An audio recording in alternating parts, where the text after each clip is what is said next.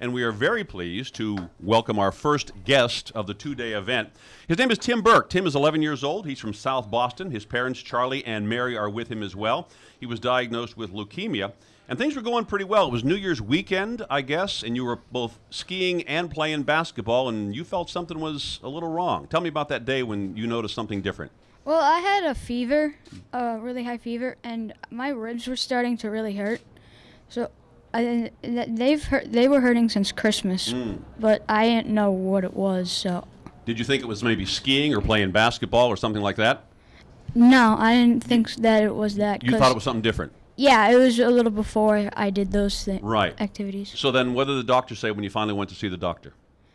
Well, she sent me right over to Children's, and she got a wheelchair because by then my ribs and my legs were hurting. Oh. So I took a wheelchair and then went into the emergency room, and I really don't remember anything after that because I was pretty much out. What do you want to be when you grow up? Probably a professional baseball player. Or president, one or the other? You're not picky, right? You could be one or the other. I'm not picking. I have time. You'd rather be a professional baseball player than be president? Yeah. Yeah? I'd rather have you be president. It pays better. Yeah. Baseball player pays better. That's true, it does.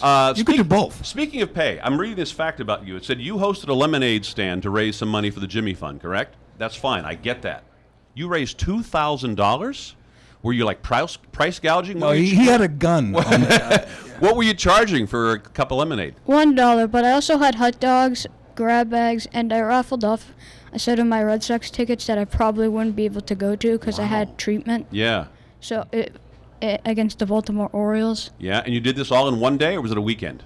It was one day. In the one day in the neighborhood. 2,000. Whoa. Wow. Pretty good. What did you charge per cup? Like $20? No, you said $1. $1 a cup. But I did a hot dogs. What'd you put in your grab bags? 2,000? Well, there could be money in the grab bags too. I like this kid. Yeah, that's pretty creative. That's very creative. Now, you're going to do that someday and like pocket the cash? Because, you've earned it, man. No, it would go all to the Jimmy Fund All to the Jimmy Fund. Every penny? Yep. You're the reason that we are here the next couple of days. We're going to hopefully raise more than the $2,000 you raised at the lemonade stand. And we thank you very much for coming in and visiting us. Now, let me ask you this before we say goodbye.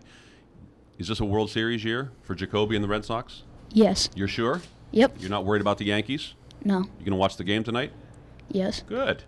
And they're going to take care of the Yankees, no problem? Yep. And then win the World Series? Yep. Who do you think they're going to see in the World Series? Philadelphia. Oh, this guy's smart. I know, Man, he could easily replace Mita Perel. His name is Tim Burke. He's from South Boston. Tim, very, very nice to meet you. Good luck, please. Good to see you. Come back and see us next year, will you please? I will. Excellent.